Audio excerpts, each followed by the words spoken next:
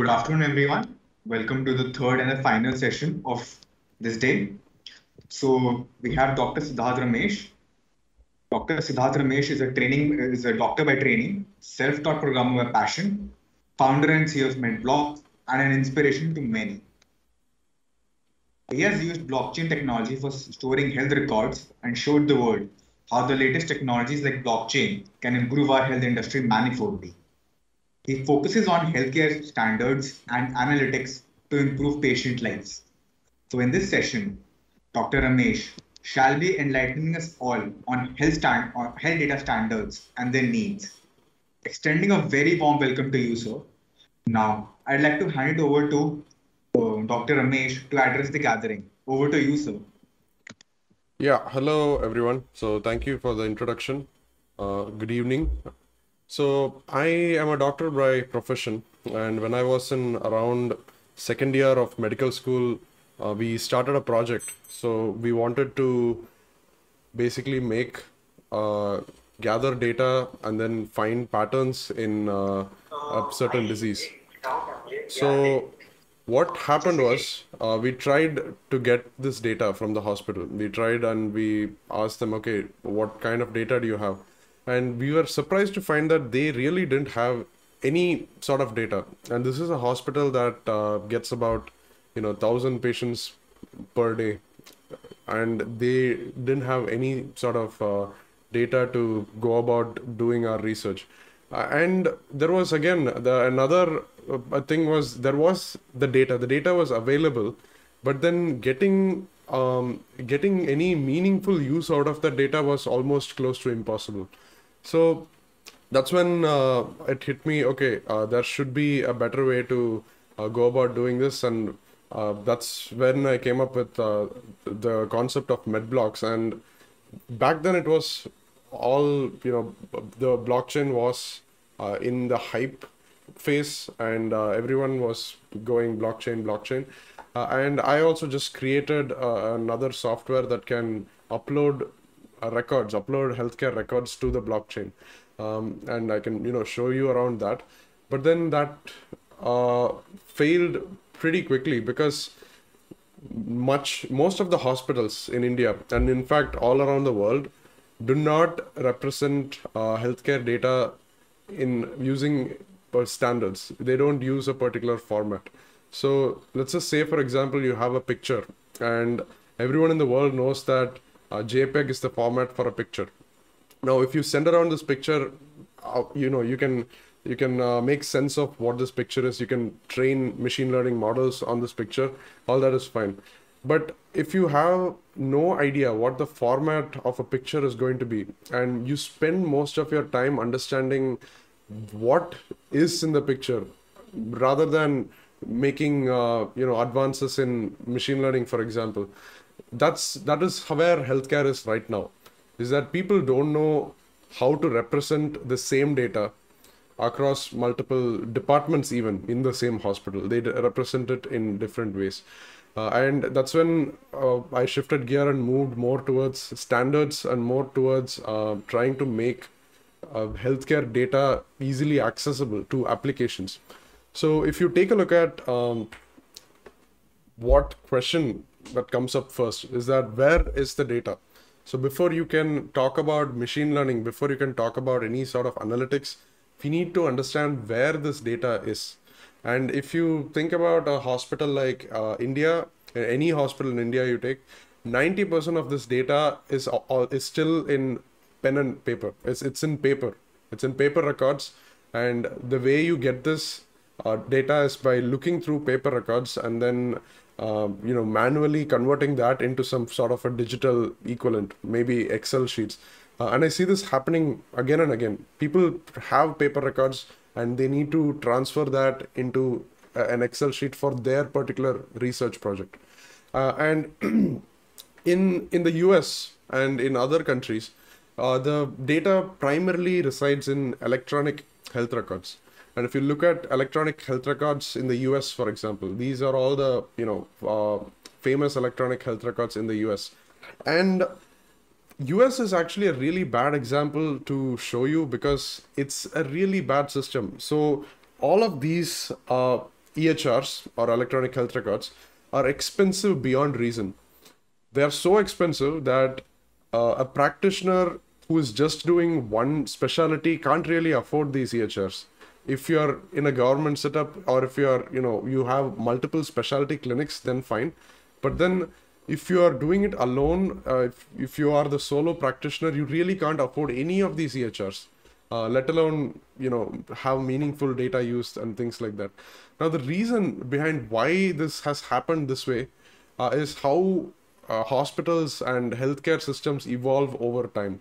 So I'll show you, what usually happens. So you have usually one department or one hospital to begin with, and there is one software, which is the health information system that one particular IT team creates for this hospital. Now, it's all well and good, and this is fine for most scenarios for, very simple hospital. Then quickly this starts becoming a little bit more complicated. You then have a demographics service. You then have a lab information system service, and it starts, the same IT team starts building these multiple systems for a hospital. So now you can imagine why this would be expensive, because the same team has to manage multiple modules, and all of these modules are a whole, they are completely different software in themselves, right? And then you get to generation 2, where each department wants to have a slightly different EMR, right? Like, you don't, the ophthalmology department is not going to have the same requirements as the cardiology department. So what they do is they kind of make their own EMR, they have their own database, and then they communicate. They need to communicate. Like this is the second generation where they don't really communicate, but the patient goes through multiple departments. So having these specialized EMRs for each department doesn't really work that well. So that's where the messaging comes in. So you start sending around data through APIs and through messages. And this is the third generation, as I like to call it. So this is again super expensive, because when you think about building the EMR, you only think about what you want at that point in time. And whatever data you have inside the database, you didn't really think about converting that to another department's requirements. So doing this mapping is super expensive, and this is probably the most expensive generation, which is just Gen 3. And this is kind of where the US market is right now. And for them, all of these separate EMRs are in fact provided by the same company. A company as big as Epic can in fact provide all the modules needed for a hospital. And the sad part about that is that none of these modules are really great, right? Because they are all created by the same company. Like an ophthalmology module may not be the best in class, but since it talks well with other systems in their ecosystem, they are locked in. It's like, you have a walled garden and then you lock them in because your data can't really get out, right? So that's when the government started coming up with rules and regulations saying you need to talk to other people using these APIs, using these standardized APIs. Now, can we do better? Can we do better than this? Yes. And again, that's where generation 4 comes in. Here, what you have is that all of these EMRs share a common clinical data repository. So instead of having their own database, they use this common data repository to store shared clinical knowledge. And this reduces the cost a lot because number one, you don't need to do all the mapping. And number two, because you already think of the standards, you think of how to represent your data before you create your EMR. So this whole shift is happening slowly. Most countries in UK and Europe are starting to follow this kind of a trend. US is still way back in this generation, pretty much in this generation, but much more expensive and much more specialized, I would say. So coming to, generation 4, this is kind of what we would like to go for. And coming to that, India is, a free-for-all right now. There is not any electronic health records in the market that can fit the needs of all these departments. And after my lecture, I want you to be, I want you to understand the market. I want you to understand what is there, what you can do, and where the potential is. So let's take a look at Smart on Fire. So Smart is an app gallery that can run on top of the existing EHRs. So by existing EHRs, I mean mostly US specific EHRs that also follow a certain standard called Smart on Fire. So this got me thinking. So all of these apps can be installed on top of the EHR. And again, the EHR already is really expensive. And on top of that, you are installing these applications. Now, why can we not have an EHR that is super simple, super basic and cheap? And then all of these additional features can then be implemented as an app on top of this.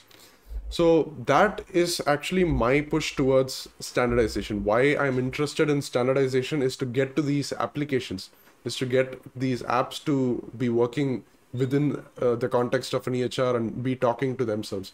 It's not because of government mandates. So that is again another push for standards. But here in this case, we are really looking at what is possible and what we can do rather than standards for the sake of standards, right? So let's come to the oldest working standard that pretty much permeates most of the healthcare record setting. And again, if you think about India, you don't need to worry about anything. Most of the data is still in pen and paper. So you can disrupt the market a lot more. All of these standards are mostly US specific, and UK and other developed countries, they follow this. So V2, HL7 is health level 7. They are like a standards committee, and they come up with these standards. So V2 was one of the most popular standards that they came up with, and it's a messaging standard. So what happens is that you have one system and you have another system, and you want these two to talk to each other. So you send messages. So when a patient arrives, you send a patient has arrived message. When there is a new investigation or a new lab report, you send these messages across, and the system on the other side needs to understand what these messages mean, and they need to kind of put it into their own system. So that is how HL7 V2 came into the picture. Now, after V2, there was something called V3. We will not talk about that because nobody really followed it. It was really complex for most people, and we're just going to skip that. And after that, we got Fire. Okay, so we got HL7 Fire. And with Fire, they came up with multiple paradigms of how you can communicate. So if we go back to this slide, here again, we are talking about the messaging paradigm where you have multiple discrete systems and you communicate using messages. Now, this is kind of like a clinical data repository that you communicate with, and maybe make RESTful calls using an API. So Fire came out and said, okay, hey, I know that we are coming from HL7 V2, and we know that you're going to be communicating in messages as well. So you can do messages as well in Fire, but the main Fire stands for Fast Health Interoperability Resources. So anything that you want to represent in Fire is a resource. A patient will be a resource, a practitioner will be a resource, and you can just think of a resource as a JSON document. Okay, like a JSON document with some structure here and there. Okay, so their main paradigm was the RESTful paradigm. So what I mean by RESTful paradigm is that you have a Fire server, and you have all of these different applications that talk to the Fire server, and they they create new patient records, they delete patient records, and all of these different observations and conditions can also be persisted onto a Fire server. So that was how the RESTful paradigm of Fire came into being, and that is mostly the most popular standard that Fire wants you to follow. But again, most people are still following messaging, right? They have their own system, and they just put a wrapper around their thing so that they can understand Fire. So they have all of these different paradigms. You can read up on more. Now, Fire in itself is not really a standard, because they just come out with a base level implementation of what a resource should look like. Now, on top of that, you need to add other constraints. So this is called profiling. So you take a fire resource and then you cut and slice certain requirements and conditions. So for example, this is the vital signs observation profile given by the National Digital Health Mission. So that's done by the Indian NRCES. So this thing, they'll tell you what codes to use, what code systems to use. And here in this, the code system is LOINC, and they also tell you how to represent the value, whether as a value quantity or whether as a value string. So all of these are specifics of how you can profile fire further. And all of this is required because fire by itself doesn't really care what you use. You need to come out with, as a group, as a network, or as a country, you need to come out with all of these profiles and resources that you will use within your context of interoperability. That's basically what fire is. Now, fire is great in some ways, but then when you really start thinking about complicated clinical data, it really doesn't like suit the needs of most applications. So I'll tell you why. So if you take a look at most applications, how they are built today. So you have some sort of a ORM and you have a database, right? So you manage all of these schemas, you manage all of the table. You can use a NoSQL database, that's fine, but the complexity is still there because healthcare data by itself is really complicated. And you will end up with a schema looking like this if you just work with any healthcare setting for 6 months. That's because they keep changing. Then you need to version these schemas, and it's really complex. So what OpenAir is saying, OpenAir or OpenEHR, is again another set of standards for building EHRs. So what it's saying is that, hey, do not worry about that. We will come up with a set of things called archetypes. So you have things like, blood pressure, chief complaint, medication, these things, which is represented in fire as resources. We represent them as archetypes, and you take these archetypes and put them together into what is called a template. So the main difference here is that there is 2 levels of modeling involved in OpenAir. While in fire, we only have 1 level of modeling, and you need to reinvent the wheel every time you have to change a resource. Here in OpenAir, they say, okay, there is this blood pressure archetype. So this is what the blood pressure archetype looks like. You can see that it has a lot of data points, and this is done internationally once.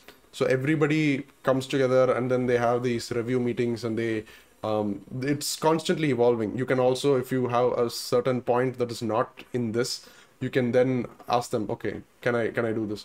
So this archetype is international. It's made once, and then based on your use case, you take this archetype and you put it inside something called a template, and that template is what gets reflected onto the EMR, the final EMR. Now there are multiple archetypes like pulse, heartbeat, and medication order. And again, if you're doing NLP, right, if you're doing natural language processing, this is a boon for you. Like, just look at this. I had a natural language processing company come to me once, and they had free text. They had a lot of free text saying blood pressure of 120/80 measured in the standing position, and they didn't know all the different things that blood pressure can have. But if you take a look at the archetype, in fact, all of these things are there. Like location of measurement is in fact one of the key data points. And if you look inside location of measurement, it will tell you that it can only be standing, sitting, lying down, reclining, things like that. So yeah, any sort of natural language processing that you're doing, machine learning, look at these archetypes. So you can look at this under CKM, which is Clinical Knowledge Manager.openair.org.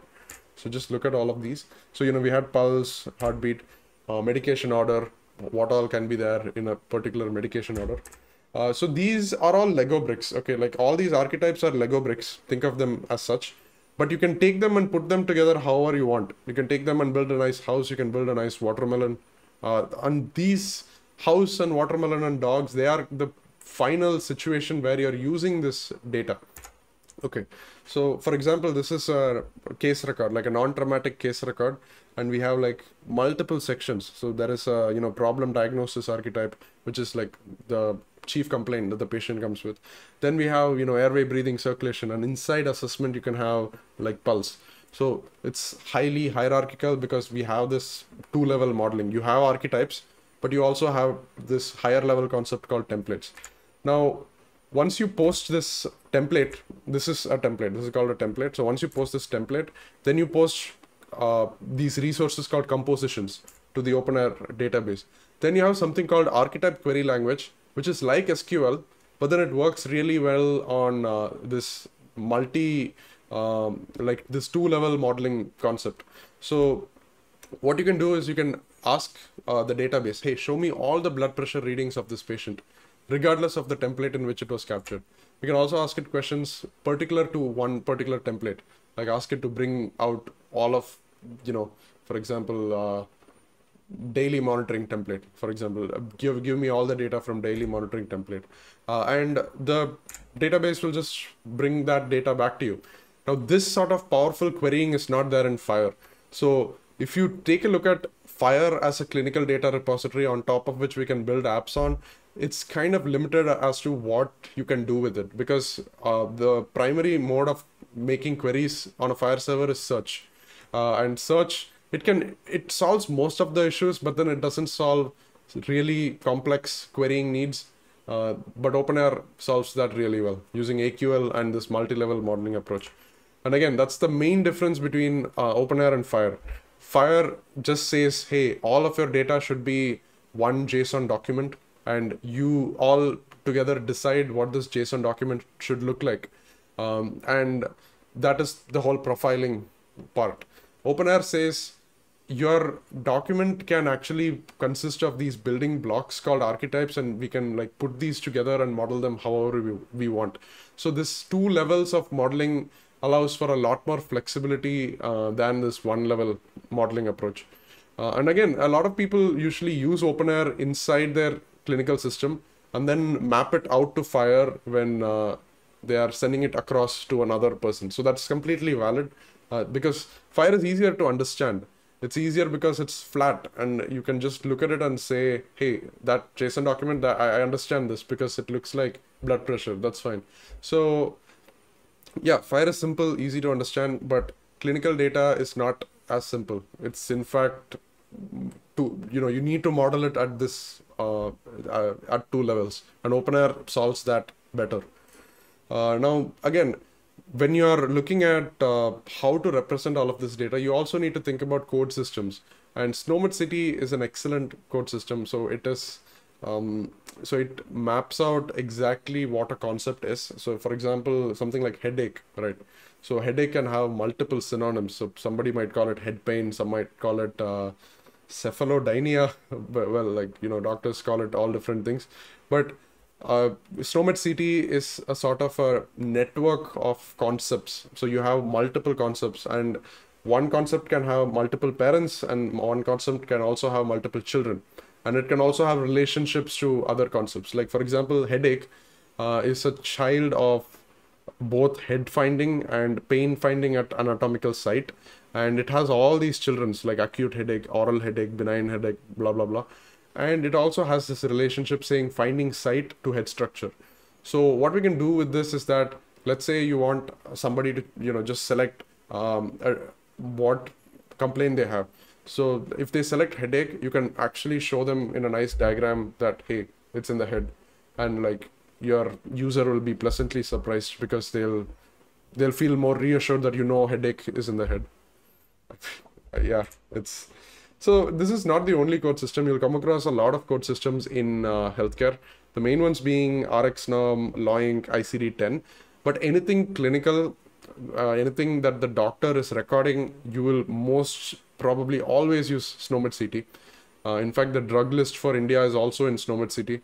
You'll probably use LawInc when you already know what this test means. So all of the other code systems usually happens in the background, even ICD-10. I wouldn't say that a doctor would want to really record the ICD-10 code. They can just record it in SNOMED City and then map it to ICD-10 automatically. because Nomad City is more granular and it has a lot more concepts than any other thing. The disadvantage is that Nomad City has a certain licensing fee, but in India it's free. In India it's free, but in other countries they need to pay a fee. So learn about Nomad City, do what you want with it. It's free in India at least, so you can take that. Now, I will stop for a short question answer session and then we'll move on to examples. And I also want to know what kind of projects you're working on, right? Since you are all into healthcare informatics, I want to know what kind of projects you're working on before I move into the next phase, which is showing you how we can put all of these standards together and make something meaningful and useful. So I'll just wait for some questions, and I want to know from you if you have worked in some project, if one and what kind of a project that you're working on, so I can maybe suit this more to your needs.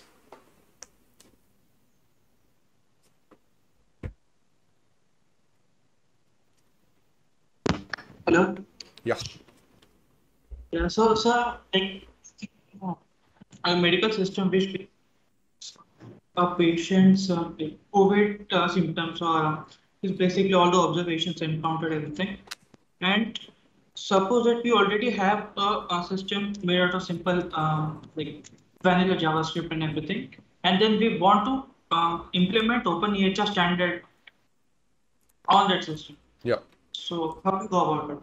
Yeah. Okay. So yeah, I will give you an example in the coming application. I'll give you an example on how. So I understand that you have a single page application running JavaScript and you want to like communicate with an OpenAir system, correct?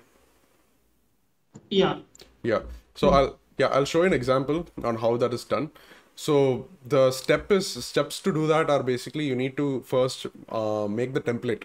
Okay, so you need to there is a form designer called there you can use any type of designer, but there is one designer called archetype designer, and that's the most famous one that people use. So this is an online software. You just take that and you make the template first. So you have to first think of all the different things that you want to measure. Okay, so you take all of the things that you want to measure. In fact, I can show you an example right now. Okay, so you need to first understand what archetypes you want. Okay, so I'll show you an example. Then once you have the template ready, then what you do is you post this to a clinical data repository. So there is an open source implementation of OpenAir called EHR Base. That's basically what I do for most of my projects. So once you post it to EHR Base, then you can create these things called compositions on the front end. So those compositions can then be persisted onto the CDR. I'll show you a more detailed example, but let me share my screen. So this is the archetype designer. So this is the URL tools.openair.org. It's free, and I have some videos telling how to use this as well. So let's see. I have a lot of templates here. Okay, so this particular template we made for the COVID care app. So we had to monitor patients and see, these are all the different data points that we are measuring for COVID. So we are measuring their body temperature, blood pressure, pulse. This is the national early warning score, pulse oximetry, respiration. And even under this, you have a lot of things like pulse oximetry. You may think that it's just SpO2, right? But it also has things like SpOC, SpCO, SpMet, and you just, excuse me, you just like cancel out these things. Again, I have another tutorial telling how to use the archetype designer. So once you have this, you just click on export and you get this OPT file. Once you have the OPT file, you're set. You can put it in the CDR, which is the clinical data repository, and then make commits using the front end, using your single page application.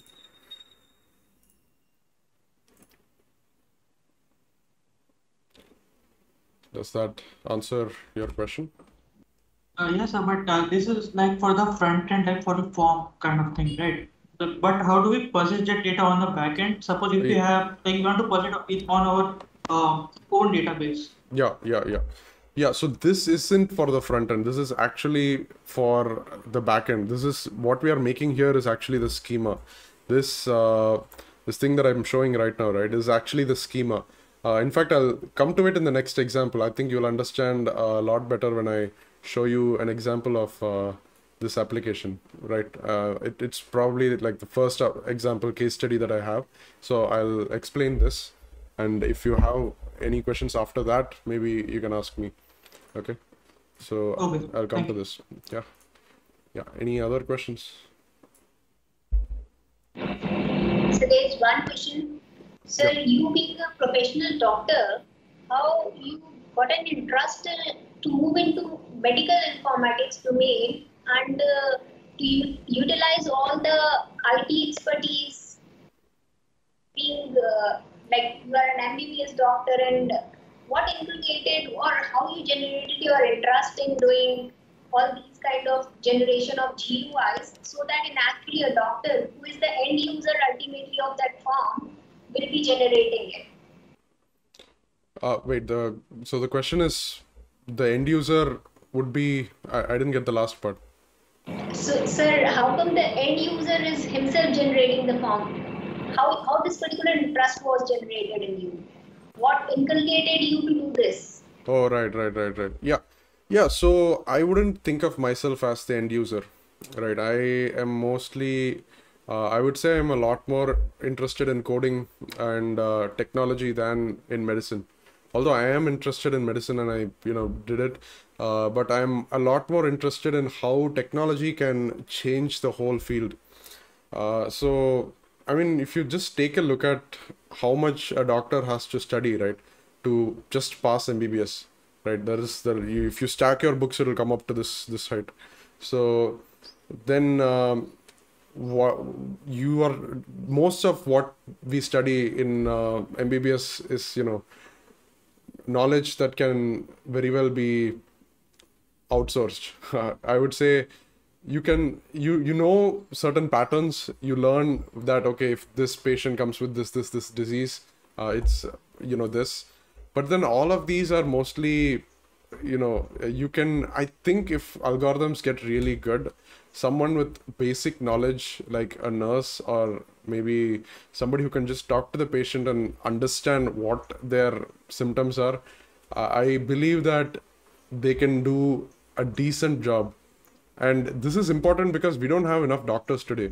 There aren't enough doctors in India even, and most of them are moving abroad. They're going out, and I feel like the only way that you can actually deliver cheap, good quality healthcare in a country like India, where we just don't have enough doctors, is to get these paramedical people to kind of fill in the gap. And that's where I feel technology and especially machine learning and pattern recognition, things like this, will make a huge difference. Because there is a lot of scope if you think about it. And yeah, that's mostly it. And it keeps growing. The amount you have to learn in order to stay relevant it's exponential. Like the number of papers that is published every year keeps going up. And just for you to remain relevant in your field, you still need to keep updating yourself. And at one point, this is not going to work. It's not going to be scalable. And it's kind of what is happening right now. Like you don't have MBBS doctors treating anymore. You only have specialty doctors. In a few years, it will become super specialty doctors because you can't keep up with this information overload. And that's where like tools and technology can change how we think about these courses and these degrees. Okay, thanks, Dr. Ramesh. So the point is that if we generate some standard-based applications, as a sample example is Medblocks, so it means that it will reduce the manpower and the whole society will be benefited by creation of such an application. Yeah. Once you have data in standard formats, then it's up to the next generation to take it and do what they want with it. So that's basically what So I then want. it will Yeah. then it will become very easy for maths interoperate with the Fortis and Fortis interoperate with another hospital, right? Exactly. Apollo hospital. Exactly. Yeah. Correct. Thanks. Yeah. Hello. Hi. Yeah.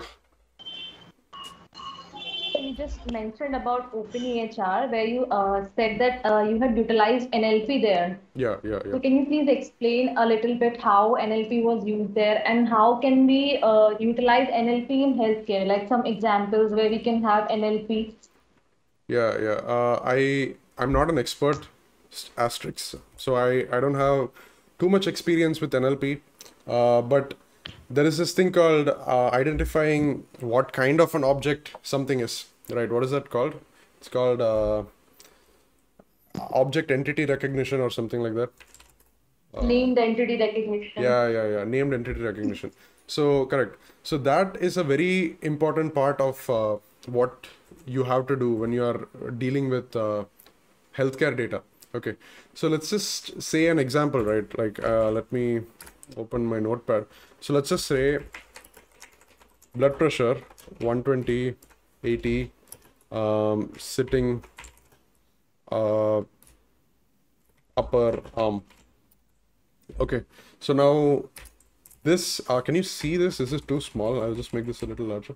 Okay, let's just say that this is the text that you want to understand in an NLP point of view. What does this mean?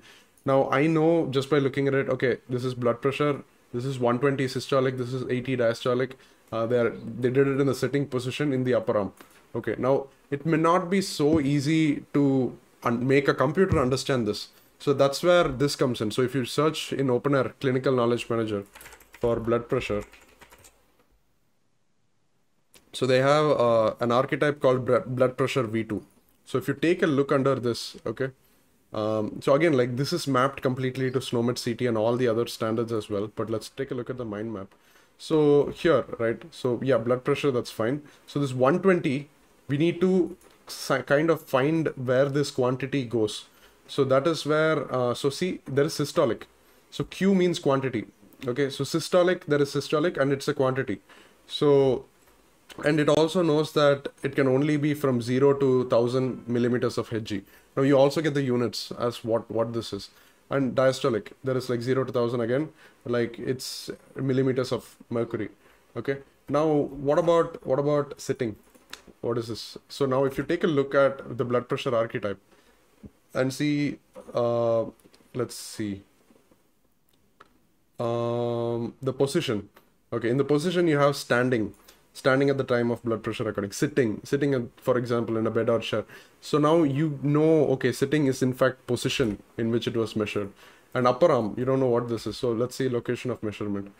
See, you have right arm, right thigh, left thigh. There is not upper arm, but then if a model is good enough, it should probably be able to like approximate upper arm to either right arm or left arm, right? So this is what I was talking about. So since you have some unstructured data here and you have the exact structure what you want here as a archetype, I saw a lot of potential for using this archetype as the fuel to drive the NLP process, where you can kind of utilize this and tag it exactly what is what. It may not be fully, it may not be like seek to seek models or like advanced BERT level stuff, but statistically at least you can do a decent job at finding out what is what. Yes, sir. And sir, one more thing that you mentioned that you are from medical background. So I just wanted to ask that how much knowledge about a particular disease or about particular organs we need to have once we are using this in healthcare, like we are utilizing deep learning or machine learning. Yeah. So how much medical background we need to have?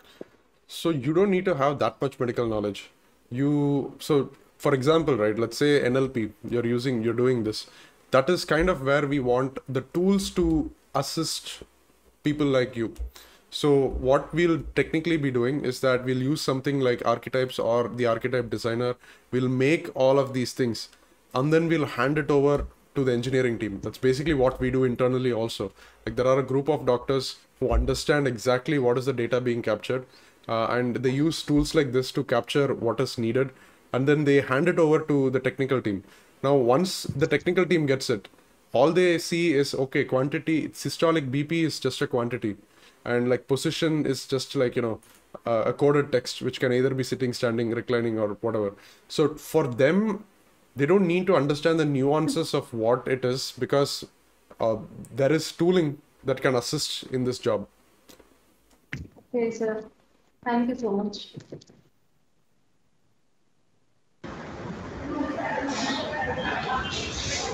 Hello.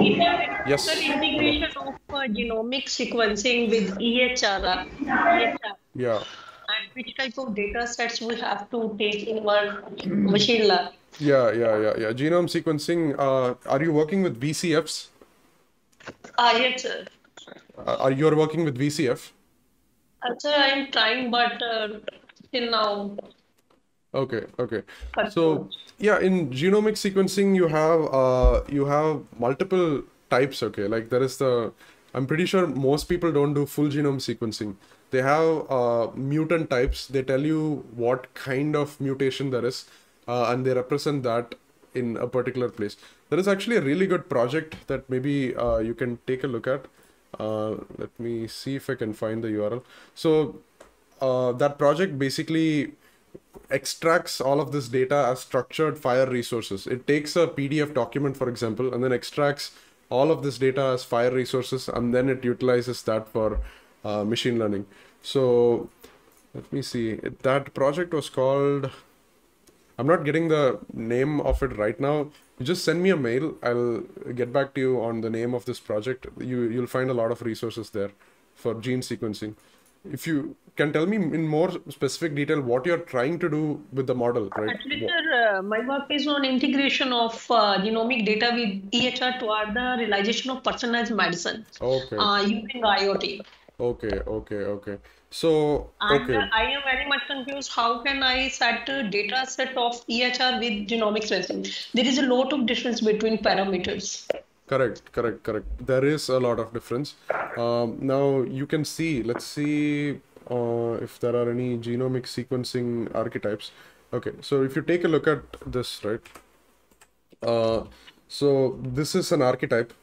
So in the project genomics, there is like genomic inversion variant. So just like you have normal observations, there are specific observations for genome sequencing. So if you see genomic, okay, so genomic variant result, genomic substitution variant, genomic repeat sequence, inversion variant. Are you seeing all this? So these are all Yes, sir. yeah. So we have quite a lot of genomic data, and you first need to understand what is your use case. So your use case is that getting this genomic data in the EHR somehow, so that at the point of care, you can do some Sir, sort of, for a chronic disease like cancer, yeah. we want to predict using EHR with genomic sequencing. Right. And how can we predict the same Yeah. for any chronic disease? Right. So In COVID also we are using genome sequencing for testing. okay. So I would say first understand the format of the genome that you're getting, what that is, what you can do with it. Then, like if it's something like cancer, right? There is it would be better if you're searching research papers with that particular allele or with that particular mutant and seeing what is the best treatment available for that particular gene. So IBM Watson does something like that. So it takes a look at the genome that this patient has, and then it looks through this whole library of all of these different research papers, and then from that it picks out, okay, what is the best treatment available for this patient at this point in time. So it does a lot of natural language processing to understand all those research papers, and that is one thing that you can look at.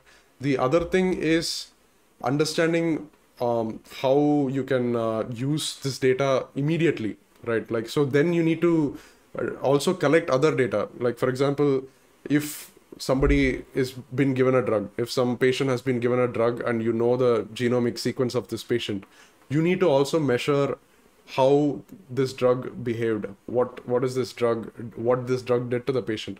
So if you record all that, you can come out with your own research papers, and you can come out with your own, kind of inferences. So that's kind of how I would think of integrating the EHR with the genomic data, not like, directly bringing the genome and telling the physician, hey, this person has this genome. So maybe you can come out with some alerts saying what is what, but like understand the data structure first, understand the data structure of the genome, and then try to do something on it. So my objective is, as you see in presently scenario, is all healthcare professionals are using EHR only for prescription of any treatment to the patients.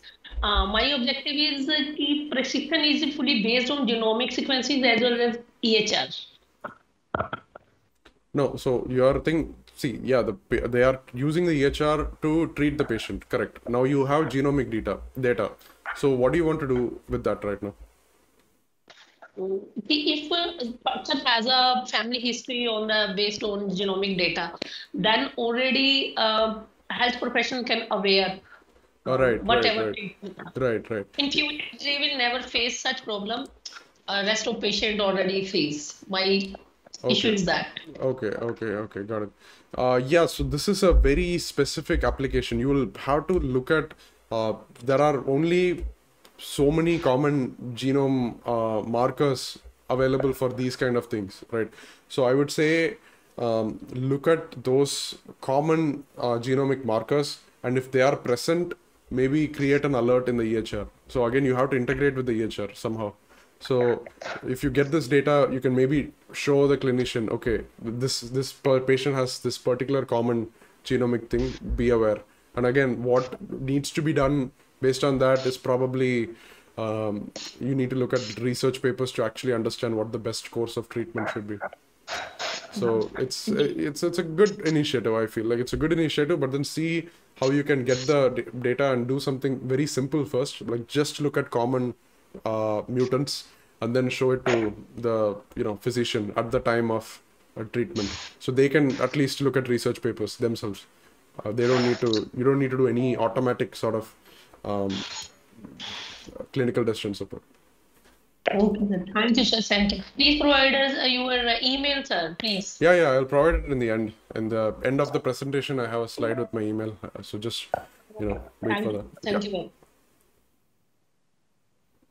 Yeah. Yeah, hello. Yeah.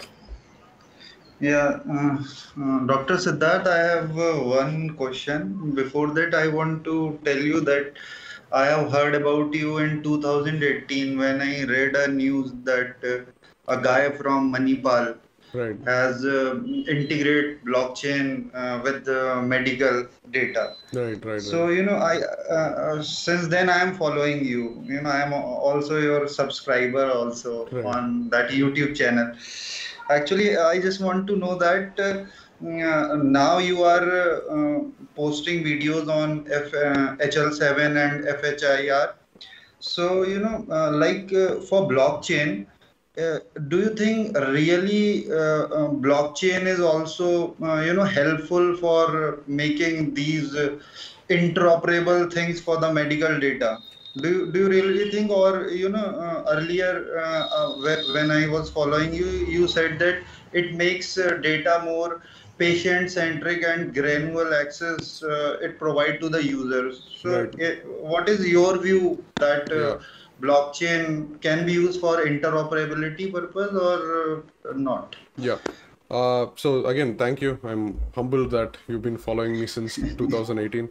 But yeah, coming to the question. So blockchain is a messaging level problem. Okay.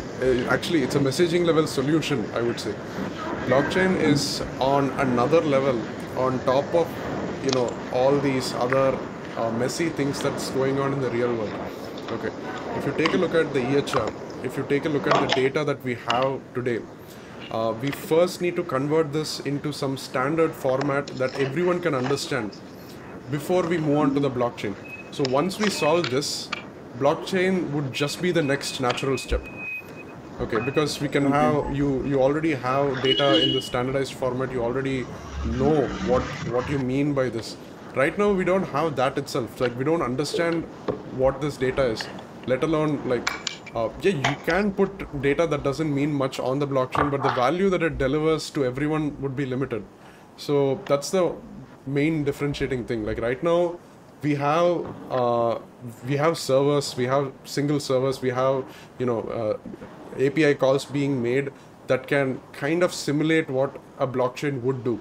And in fact, India coming up with the National Digital Health Mission, that's what they're doing. Any hospital can communicate with any other hospital using these network calls, and they can just get the data. Now, after getting the data, what useful information that has is, again, depends on what structured data they're getting back, correct? So that's where Fire and OpenAir and all these standards, SnowMed, all of them, if this data is loaded with that kind of information, then yes, it will be useful. It will be, you can do some sort of meaningful analysis with this data. But if it's just a PDF document of a report, again, Fire, you can also attach a PDF document to Fire, and that is completely allowed by the National Digital Health Mission as it stands right now.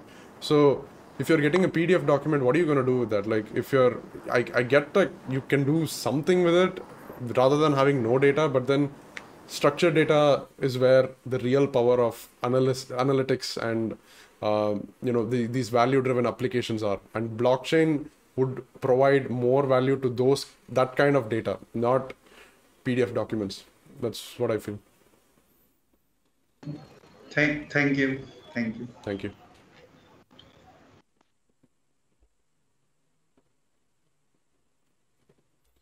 Okay, if we have no more questions, we'll move on to the next segment, which is real-world applications and example apps that we've built using all these standards.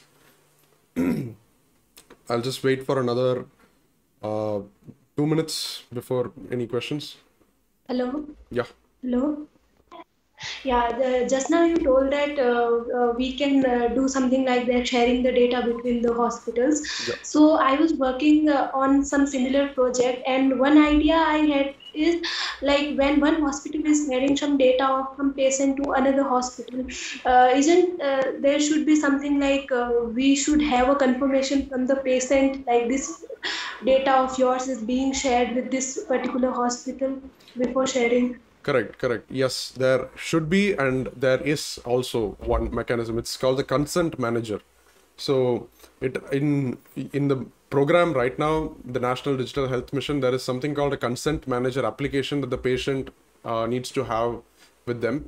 So once a hospital requests information for that patient, the patient will then, you know, have to confirm, and then it gets this data from that hospital. But a better approach would actually be that the patient actually owning the data. So if the hospital does not have the data and it's the patient who is, you know, there are multiple hospitals and each hospital's like just send the data to the patient's own application or the patient's own private database, then naturally the only way to get this data would be to ask the patient.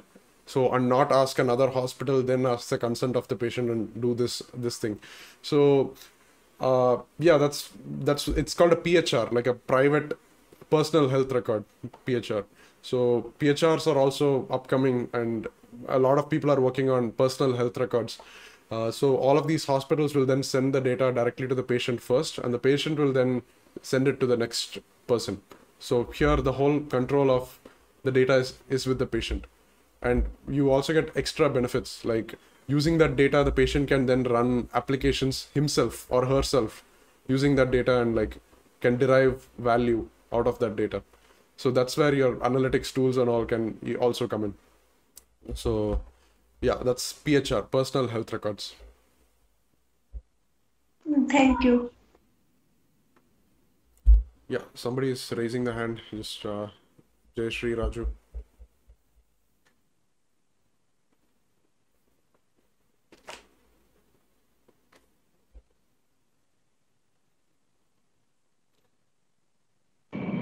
Yes, Jai Shri Rajji, you can unmute and you can ask. This is one of the session where the questions are being taken up in the middle of the session. Hello. Yeah. Sir, good evening, sir. Yeah. Sir, actually, I am carrying out my research work under the performance metrics evaluation for early detection of chronic kidney disease. Okay. The problem is I'm going to get the clinical parameter from the UC repository. Okay. But the thing is, before getting the clinical parameter, the person, the individual patient has to be diagnosed at early stage by identifying his initial symptoms. Okay. Now, I have a doubt in that I need a suggestion that how can we get the initial symptoms from the hospitals, or can we get these unstructured symptoms where doctor would have written the health care records of these patients? I want suggestion about it. Right. Yeah, again, like depends on which hospital you're working with. So if you, okay, I don't want to ask the name of the hospital, but I'm sure that 90%. Yeah. Still working with any of the hospitals, sir. I want to start about it. How can I approach Okay. Yeah, in India, very few hospitals actually have an EHR where they write these symptoms. Okay, and yeah, even when they write the symptoms, they use free text. So what I would say is, if you are working with this kind of a hospital, which has some sort of an Apollo for one has, and Fortis has an EHR where they record these things. Then Columbia again has an EHR where they record the symptoms. So again, these are all like chain hospitals that are present, but they don't deliver most of the healthcare needs of the country. It's mostly these middle to small hospitals that are delivering the edge care. So if you can tie up with these hospitals, and if you can get access to their unstructured record, and again, I'm not sure anyone is really using SNOMED right now. Ideally, you would be using something like SNOMED to capture these signs and symptoms. So if you do that, then you don't have to bother with analyzing the free text. You know exactly what that symptom is, and using SNOMED, you can easily triage a patient based on signs and symptoms. But I would say first, get the unstructured text if you can from these hospitals EMR. You'll need to talk to the IT team, go through the whole process. It will be a long process to get the unstructured data, but once you get it, then you take a look at how you can map this into something more meaningful. So there you can use something like SNOMED CT. So again, the whole natural language processing is also being done on SNOMED CT. So you can like, for example, a doctor will probably write something like, patient came with complaints of urinary retention since 4 days. Now all you need to care about is urinary retention 4 days. So that process needs to be done first. So before that, you need to do some cleaning work. So the data that you get may not be clean, and you'll need to there might be a lot of unnecessary information there. So do some cleaning, then try to get what is the condition, what is the duration. Then after that, see that, and it's not as easy because there are some nuanced things that they may write in the record, like patient does not have history of bleeding, for example. So it's not bleeding, it's does not have history of bleeding. So it's kind of a sophisticated approach to convert this free text into something meaningful. So, but again, like all the best there are papers out there converting this to SNOMED CT. You can take a look at that, and that'll be a good start. Okay, sir. Okay, thank you, sir. So, okay, if I have any, can I get your mail ID, sir, so that if I have any further... in the end of the session, I'll put it. Okay, fine. In fact, I'll put it right now because some people may leave in the middle. Okay, wait. I'm just going to put the last slide right now. So don't worry, they'll not leave. We'll take the attendance later also. Oh, perfect. Oh, okay, fine. Okay, yeah. Okay. Thank you, sir. All right.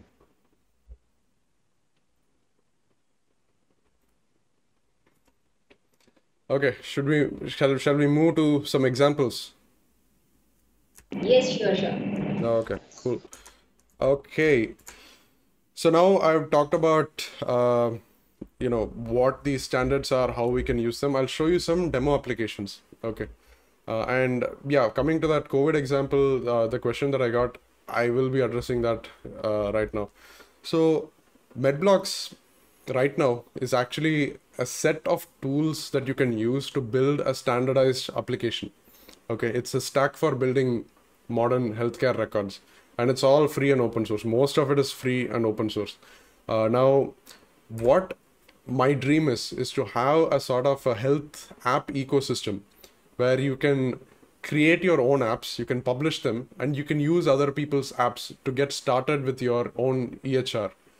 The way how it is that you need to start from scratch, and you need to build a billing system, you need to build the a pharmacy system, you need to build the medication system. And before you get to the point which delivers value, before you get to the app which delivers value, you are already deep in, what do you say, technical debt.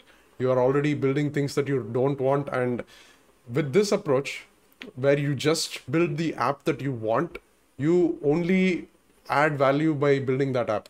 And then all the other things are already in place. The demographics app is already in place. The medication app is already in place.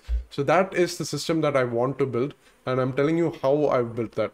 So again, the world is not binary. So it's not fire or open air. It's fire and open air. So we are using both. And we have a Postgres server that is there in the background. And OAuth 2 is the authentication mechanism that we are using.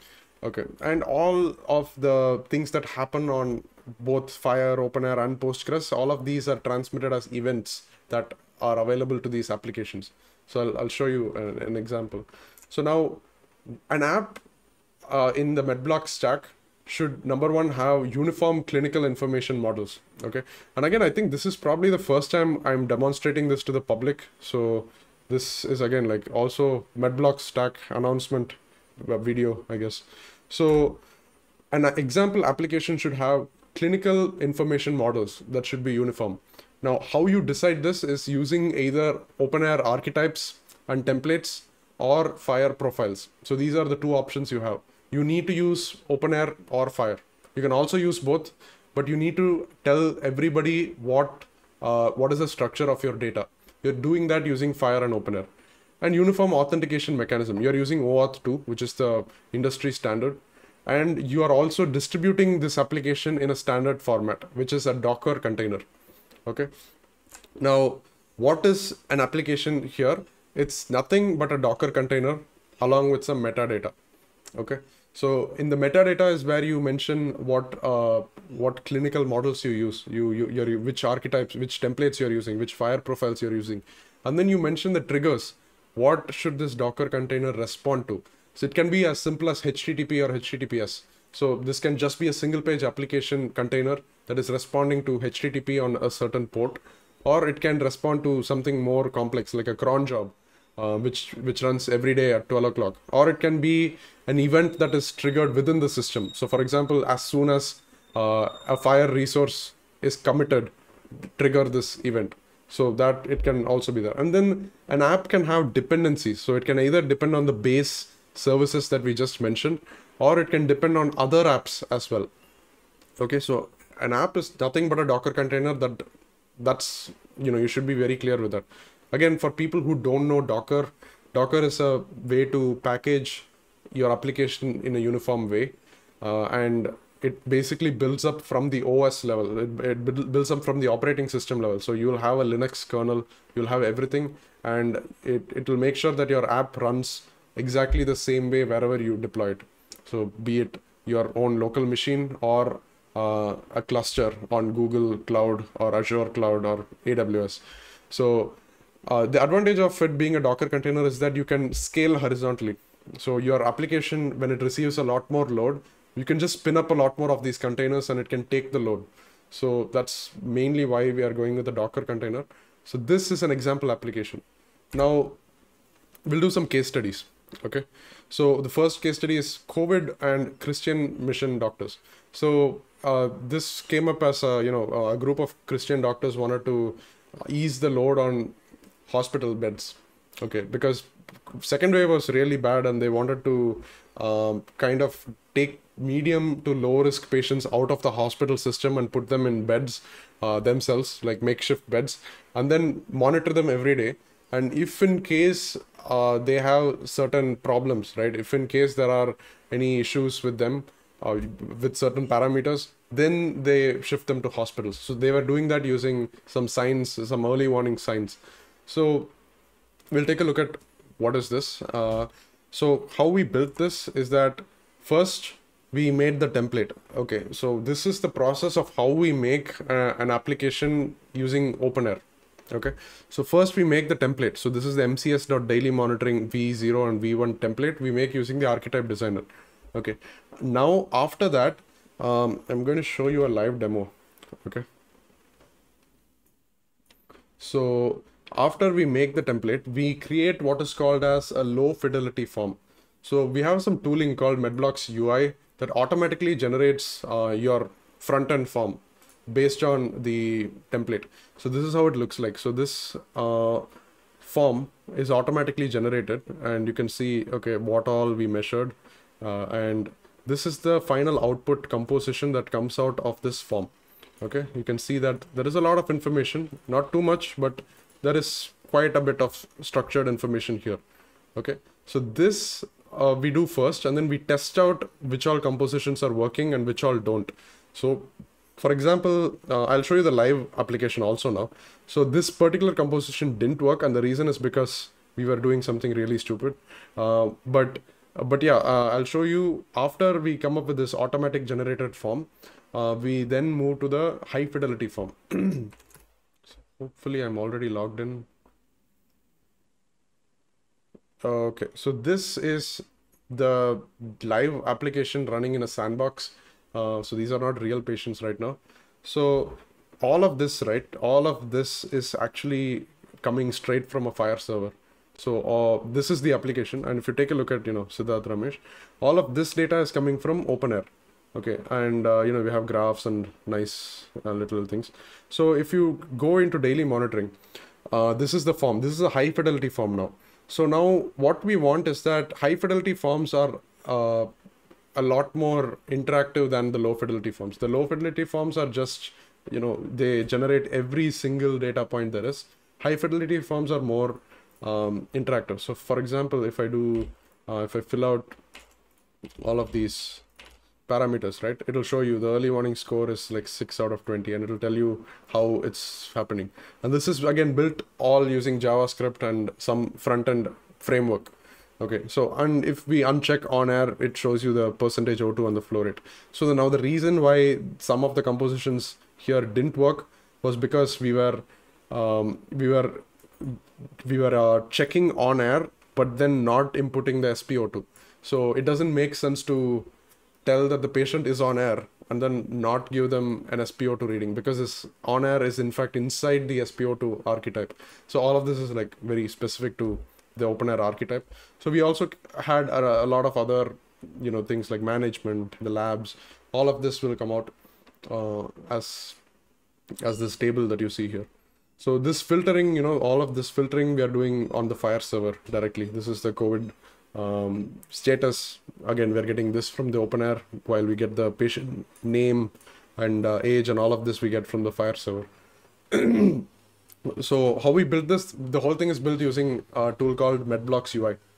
So you can check that out. But again, coming to the bigger picture, it had certain OpenAir templates. It also used Fire resources, since just like I told. So it used the patient resource, the practitioner resource, the encounter resource, invoice for, getting donation amounts and how much the patient paid, things like that.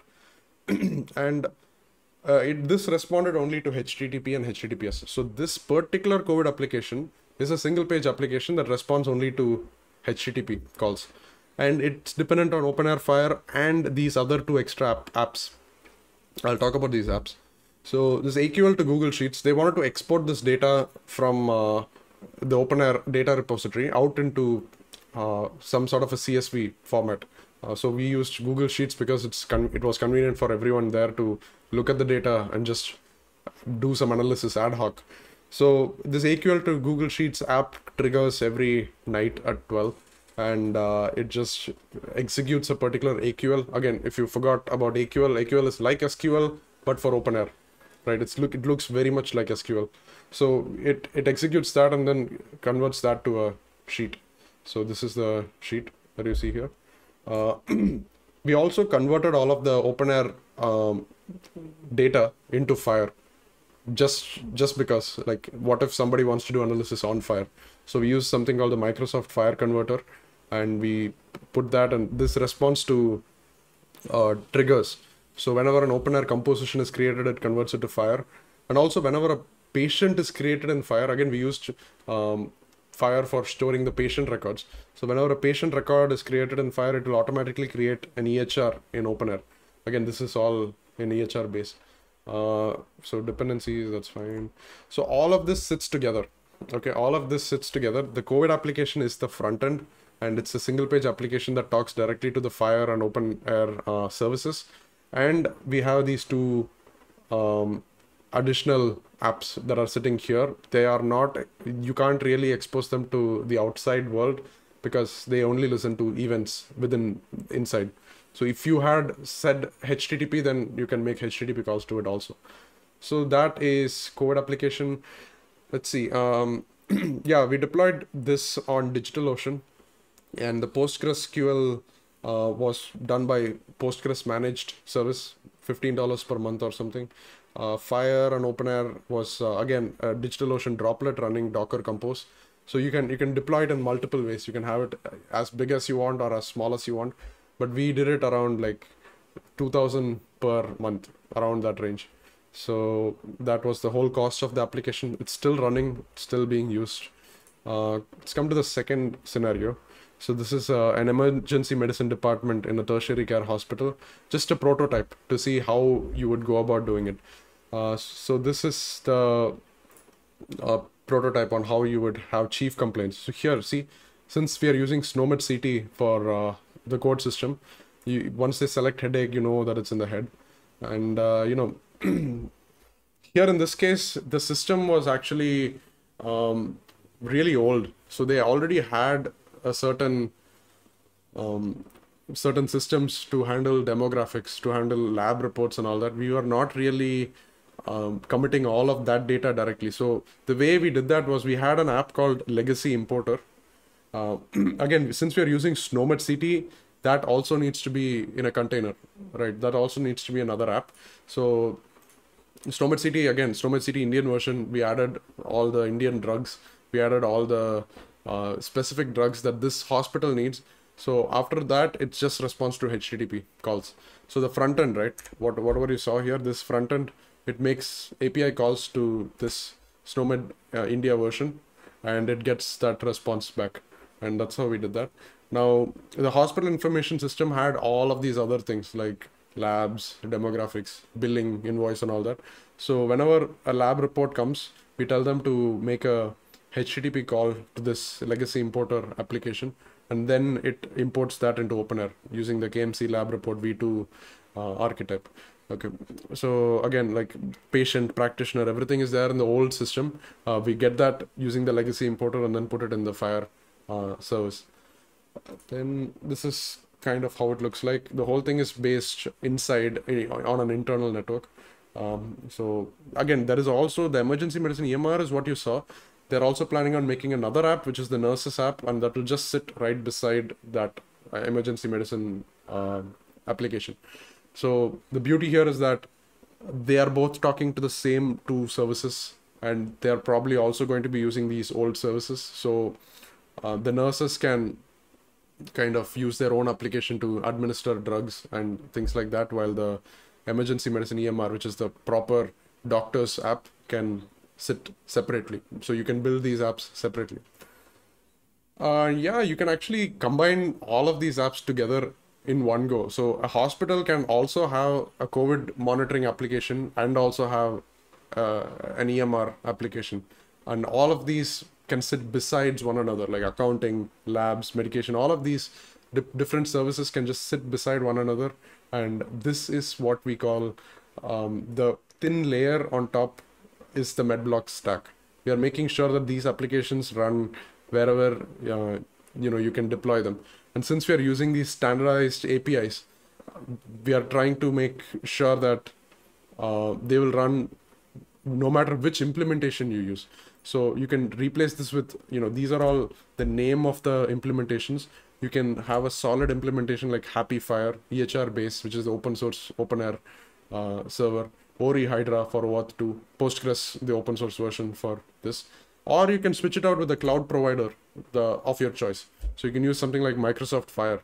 You can use Better for the CDR. You can use Okta or Auth 0 for authentication. And it will all still work. It's just that this eventing system needs to be configured. And again, this whole thing is not in production. The whole app platform is not in production, but we are working on that. We are trying to make it open source so that anyone can take and start building these applications and start putting out what you have to offer the world. You can also put machine learning models as an app, right? If you can somehow package a machine learning model as a Docker container, that's all we need. So you can respond to certain triggers and alert the doctor or send an SMS to patients. It's up to you. So that's it. What will you build? And I think I'll take questions. So we are currently taking interns. If you are interested, you can apply. We are also, seeking for talented candidates to join us at Medblocks. Just send me an email and I'll see. And all of the people who had other questions also, you can always send me an email. So I will take questions. Yeah. Yes, sir. So when we made the composition from archetypes, like we made from a template. Sorry, it was in the format of OPT, right? See, the template is OPT. Okay. So the template OPT is an XML file. So we will get the XML file from the archetype designer. Then you put it to the CDR. You throw it to the EHR based CDR. After that, whatever composition that you put is just going to be like the JSON that I showed you. So that is not the OPT. OPT is the schema. The composition looks different. So we can use multiple formats. What I was using is called the flat format. But you have multiple formats for the composition as well. Okay. In the composition, like as you said, the SPO2 and ONAIR, you are having problems because there was some functionality between them, right? So you added this functionality with JavaScript, right? Yeah.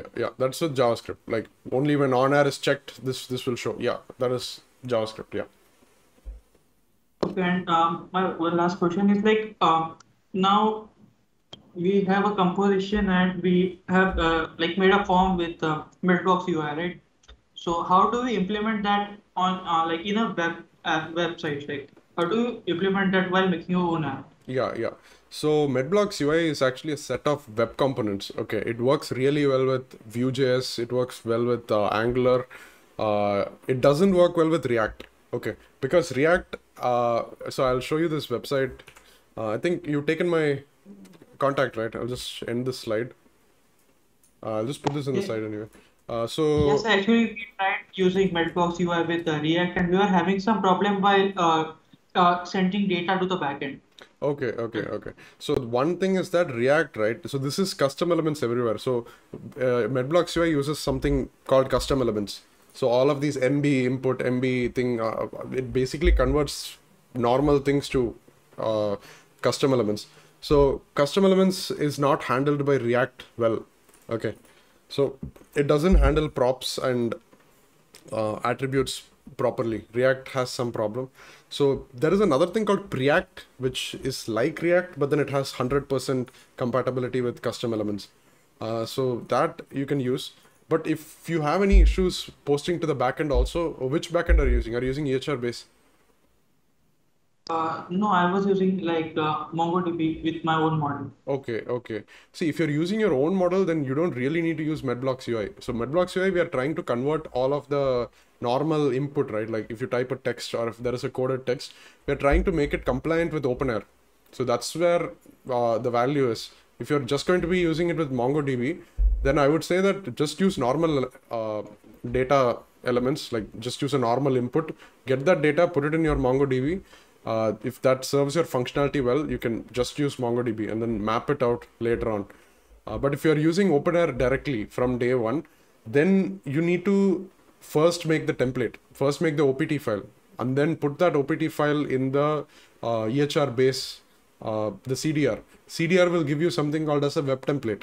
That web template you need to take and put in, actually you can export the web template also here directly. So you can export web template here. So once you get this web template, we also have a VS Code extension called Medblocks UI VS Code extension. So this extension will help you with which elements to put where.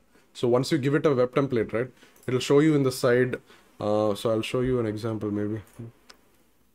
So this is a project that I was working on.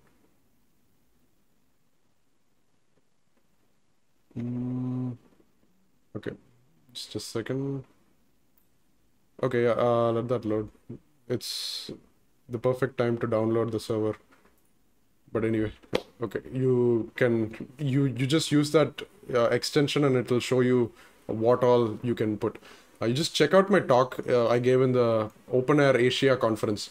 So that's where I demonstrate this, how the whole flow works, making a front end. So I make the front end using Vue.js there. But you can use any framework here except React. So you can use any framework in custom elements everywhere that has like 100% compatibility. So that includes Svelte. I use Svelte a lot. So that's my recommendation. Okay, so you're saying like to get the most use of Medblocks UI, I have to go with OpenEHR server, right? Yeah. Medblocks UI also supports Fire, but the point of Medblocks UI itself is to make front ends easier, so that you can make the front end that talks directly to these services like OpenAir and Fire. If you're not going to be bothered about the data, right? If you don't want the data to look a certain way, if you don't want the data to only use a Fire or an OpenAir server, then you can use anything. Then you can use anything that you want. So yeah, I think it loaded here. So I'll just show you here, right? So in this templates folder, we have something called vitals.json. So this is what the OpenAir web template will look like. So once you get this web template, the Medblocks UI extension will tell you what are all there. Okay, so I'll just show you an example, quick demo. So in index.html, right, I'm just going to paste, let's see. So if I copy all of this, here there is a copy button, and if I paste it, it will paste all of these custom elements. Okay, it will paste like MB context, MB quantity, all of this, and this is actually the form that you saw in the low fidelity interface. So this will automatically just render all of this form, but then you can style it with CSS, you can add conditional logic, things like that. So I would suggest you check out the OpenAir Asia conference that talked there. Okay, sir, and like I don't have much like knowledge about OpenEHR server, like how to connect and how to basically operate between the front end and the back end. So what source would you suggest me to check out to like understand it like very good, so that I can implement it? Right. I'm making a series right now. There is not a lot of information out there. I'll be honest. Like there is not that much information. That's what like my main concern was that. Yeah. The work you're doing is amazing actually. So yeah. I did not get any other. Right. Source. Yeah. I'm trying. I am making a series on OpenAir. I already made till how to set up the server, how to post the compositions.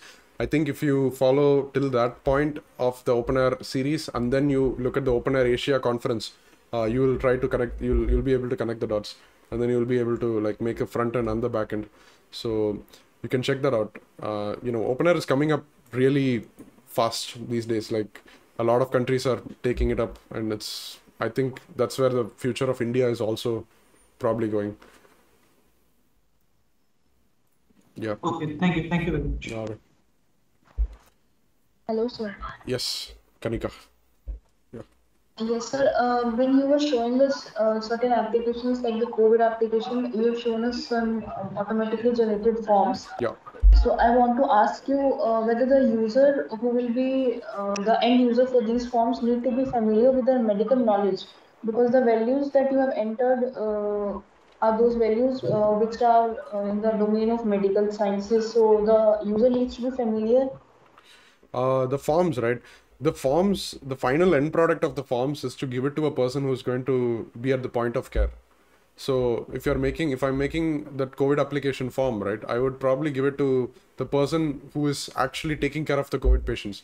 So yeah, they will know that a temperature in degree Fahrenheit cannot be more than 200, for example.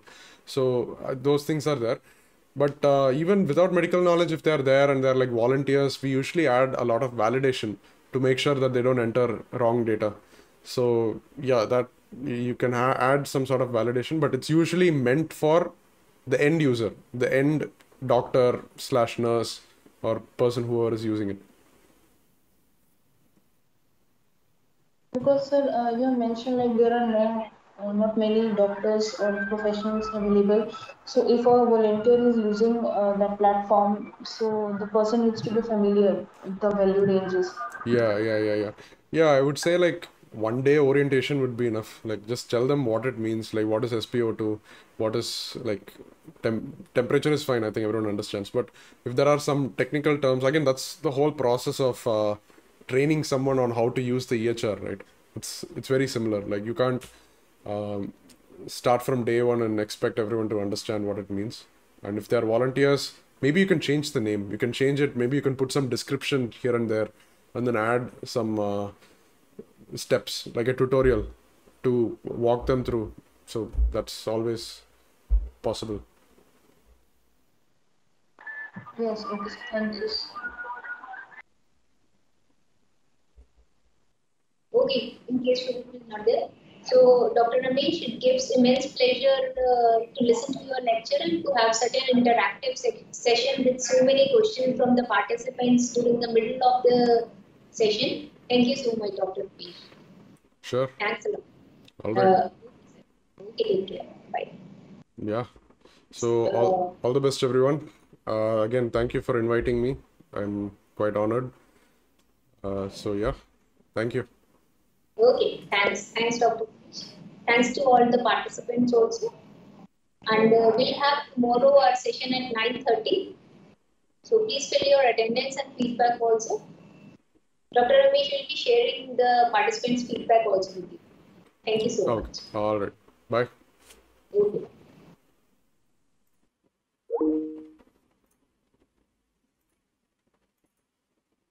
Thank you for watching this video. Please hit that like button, please hit the subscribe button, and if you have any questions, leave them down in the comments below. You can also write to me at siddharth@medblocks.org and I'll get back to you. See you in the next one.